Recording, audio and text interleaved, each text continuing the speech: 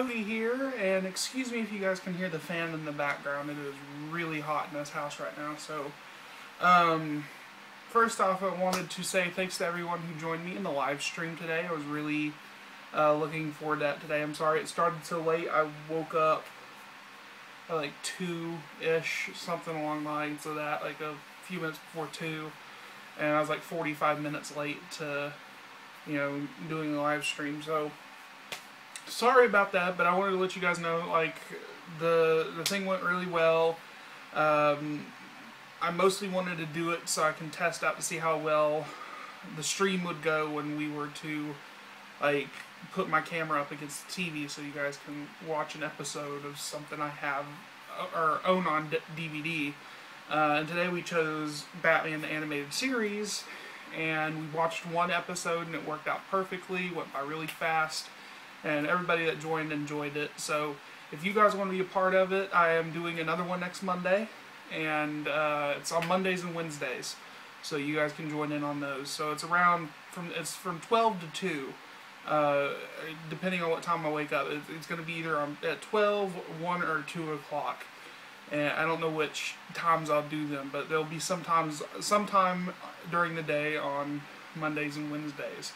And I'm on Facebook most of the time, posting, letting people know that I'm live. So, but just know you guys can go to my YouNow channel, and I believe you could follow me so you know when I'm live. So I actually, on my last video, have a link, or a direct link to my profile for YouNow. So you guys can keep up to date with that.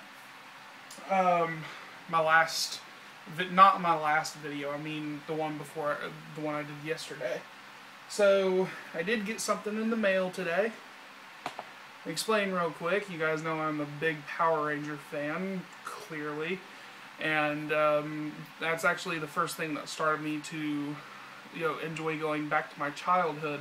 So you guys can thank Power Rangers for actually making the 90s a big part of my life. I was a Power Ranger fan when I was a kid, but then, I was in that phase where I was like, I'm going to be a big kid. In middle school, I dropped all kinds of childish things. It was in 2001, and that was my first year of middle school. So, I tried so hard to stay away from stuff like that. I still watch superhero movies like Spider-Man and stuff like that. So, I enjoyed Spider-Man and Harry Potter. Those were the typical things that people enjoyed in middle school. But Power Rangers and Nickelodeon and stuff, that went away for a while. And then I got into high school again. So this was 4 years later. It was 2007 or 2008. It's a little bit more than 4 years. It's like more like 5 years. Actually, I can tell you exactly when it was. It was during, I believe it was during Dino Thunder, so it was 2000, okay, yeah, it was 4 years, 4 years later. So, when I became a Power Ranger fan, again, I started getting interested in Power Rangers by, watching one of my old VHS tapes that I stumbled across, Day of the Dumpster, the original episode of Mighty Morphin Power Rangers. And I went to YouTube, and someone uploaded every episode, and I fell in love with it ever since, but I never really expressed my love for it because, in school you were considered very bad word. You were considered a child and a little slow. So, I kind of kept that part of me secret for the next 5 years. When I graduated high school, that's when I started collecting. So, I got some of the 2010 2010 Mighty Morphin figures, and then I started collecting Samurai, and then I started collecting Megaforce, and then that's when the Legacy stuff came out, all that Legacy stuff, and then I've started collecting ever since, to the point I've become obsessed with Power Rangers. So that's my life now.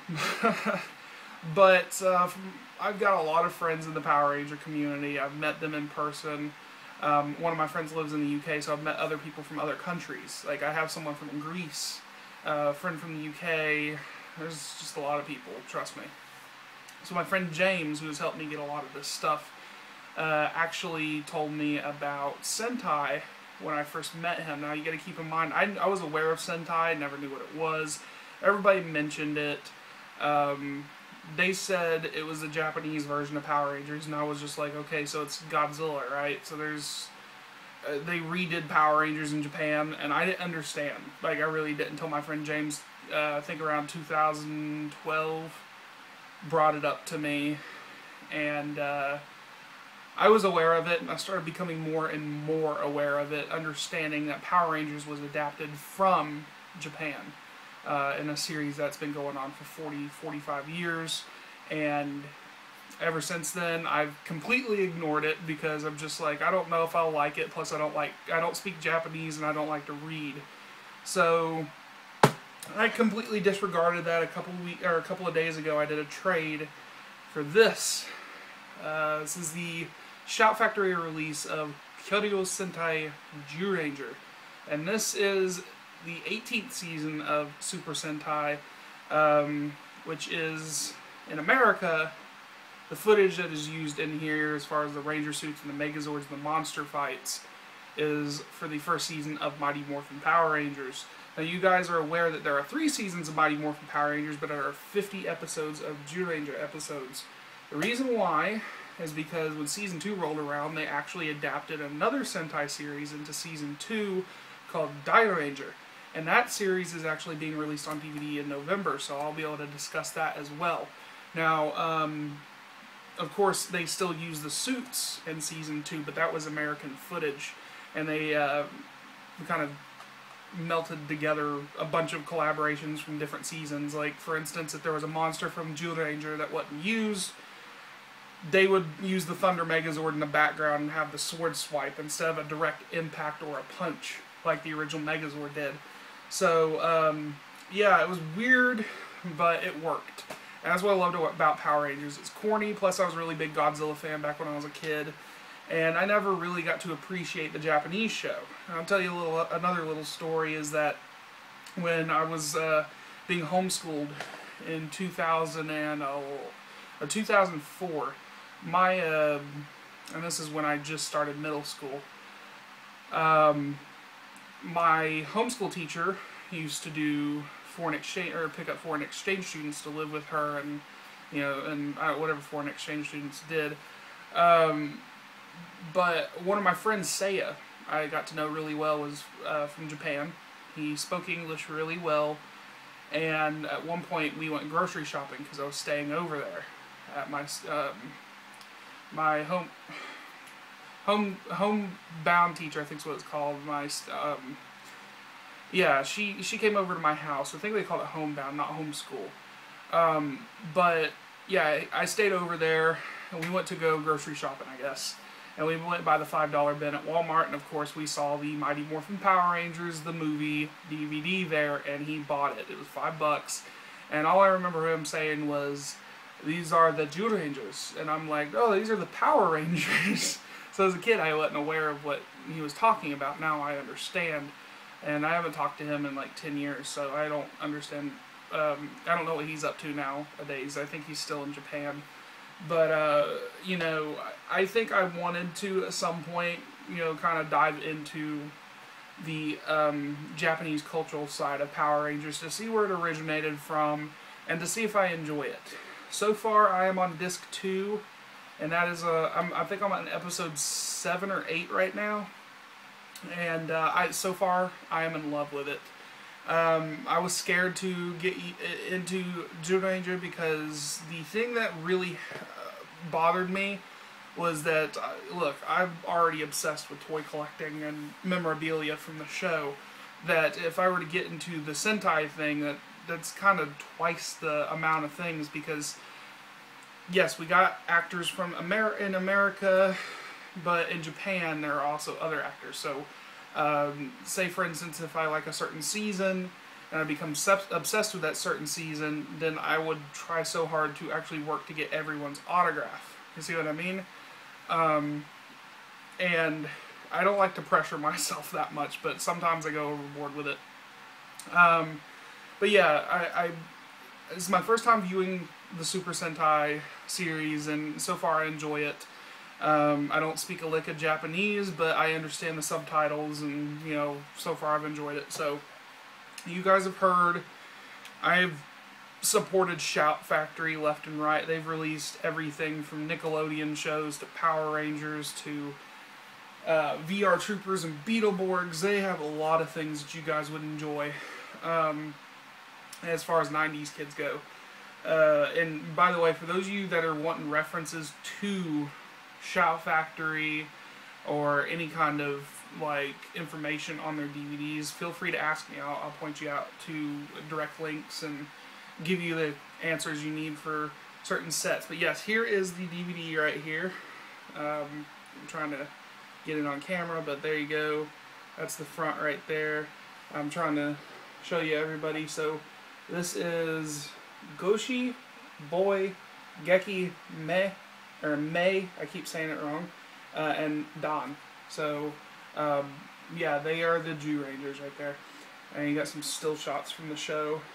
At the top, it says before Power Rangers there was Super Sentai, and then it has the logo for Kyoryo Sentai Zyuranger right there. And the side right there says Super Sentai Zyuranger, the complete series. And in the back here, before Mighty Morphin Power Rangers, there was Super Sentai. And I'll read the back real quick. Here's some photos right there. It says, see where the worldwide phenomenon began with the original Japanese series that inspired the Power Rangers franchise. When the sinister witch Bandora is released from her prison after 170 million years, 5 warriors from an ancient time arise from their suspended animation to once again defend Earth from Bandora and her evil horde. Armed with enchanted weapons and giant robotic deities known as the Guardian Beasts, it is up to these warriors to defeat Bandora and her monsters before she can exact revenge upon Earth. So, Bandora is Rita Repulsa, but in Japan she's named Bandora. So, yeah, and there's a bonus feature on here called Power Prodigers Super Sentai Zyuranger, the Power Morphicon 2014 panel.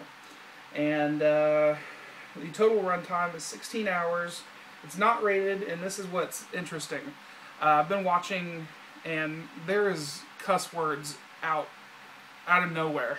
It says, fantasy violence and mild language. When they mean mild, it means they say hell, or damn it, or, yeah, it's interesting seeing these things in there, because, you know, back in America, it would be censored. But in Japan, they tolerate more. I don't know how much they would tolerate now, because this show came out in 1992. So, you guys know Mighty Morphin came out in 93. A year before, this is when this was going on. So, these aren't really that far apart. But yeah, really interesting. You got English subtitles, of course, and then Japanese audio 2.0 Dolby Digital Stream. And yeah, so really interesting. If you guys want to, you guys can go check this out. The DVD is $35 right now on Amazon, so you guys can pick that up. I'm actually on disc 2 right now, so sorry that that's missing, but I'll give you a look at the discs right there. It's the same artwork as it is in the front. And you got 50 episodes right here. So, yeah, so I'm working around trying to finish the series, and I know a lot of people are wanting to know, as far as my friends are wanting to know what I think of Sentai so far, and I'm very interested in seeing more, that's for sure. So, like I said, I'm on disc 2 right now, and I'm on episode 8. So, yeah, episode 8 is... Look, I'm seeing some of these episodes, and the footage is recognizable, like, as I've seen Mighty Morphin Power Rangers at least 10 times, all 3 seasons. So, when I'm watching this, I recognize footage that is in the show, but I also recognize footage I've never seen. For instance, the birth is the first episode, and you see a lot of things that are in Day of the Dumpster. For instance, the viewing globe. When they tell the Rangers to look at the viewing globe in the command center for the first time, and it shows this is the witch, or this is Rita Repulsa and her evil henchmen, and she's riding on a flying bicycle with Goldar in the background. and or flying behind her. And before that starts, got like a little weird fuzzy reception. It shows a wizard that is recognizable from Zyuranger. So yeah, the footage is obviously a direct copy and paste. It doesn't matter where they use it. It's going to obviously be Sentai footage. And that's what a lot of people are annoyed by sometimes, is the fact that, you know, they just don't use original footage, but it works. Really interesting show, so go check it out. This is, like I said, the 18th season, so this is saying a lot. The first series of Super Sentai was Go Ranger, and came out in the 70s, and yeah, so the Japanese know how to make things, and the fact that we westernized it's a pretty interesting concept. It's not the first time it was done before. They did it with Godzilla. They've done it with other shows like Pokemon, and they've done it with Yu-Gi-Oh! And Dragon Ball Z. There's everything that has any kind of Asian or any kind of Japanese aspects to it, like any kind of culture from Japanese, it's going to definitely have a, you know, counterpart in Japan. So just letting you know. And when I first found out about Super Sentai, I was like, hold on, there's more? Because there's already 23 seasons going on. And, it's interesting. It really is. So it makes me think about other shows that have Japanese, you know, counterparts, like Pokemon. I'd love to see probably what they did with Pokemon in Japan. So, but yeah, if you guys can support the release of this, I can't guarantee you guys will all like Sentai. If you're purist to the end with Power Rangers, that's fine. I like to explore every aspect of any kind of particular show. Like anything that is related to the 90s, I will watch it. Or at least give it a chance. And this is sort of 90s related. It was in 92, it's just from another country. But I'm saying if you guys like Power Rangers, it's best to give something like this a chance, just in case you guys like to see everything. And it's really interesting seeing some stuff. You actually get to see some Green Ranger footage that was never used in Mighty Morphin Power Rangers. So for you Tommy fans out there, even though it ain't Tommy, you guys are going to see some interesting things, I'm sure. Which I haven't gotten to him, but I'm telling you right now, there's like I've seen at least 20 minutes of footage I have never seen in Power Rangers, so it's crazy. But yeah, like I said, you guys can go to Amazon and you guys can pick this up. This is now available. It's, like I said, it's called Kyoryu Sentai Zyuranger. It is pronounced Zyuranger. So just look that up, and it's a Shout Factory release. And then quite recently, they've announced that they're going to do Gosei Sentai Zyuranger, and it's supposed to be released in November. So you guys can look forward to another Sentai show that is based off Season 2 of Mighty Morphin Power Rangers. And if it's successful, they'll work on Kaku Ranger, and move on to other shows like O-Ranger, which is Zeo in America, and then Car Ranger, which is Turbo, Mega Ranger, which seems to be a popular season in Japan, I think. It's Mega Ranger's in space, but it's based off video games. So, it'd be interesting to watch. So, yeah guys, go check it out, and thanks for watching. Don't forget to subscribe. Don't forget to go follow me on YouNow to check out my, my live streams when they are available on Mondays and Wednesdays. And I'll talk to you guys later.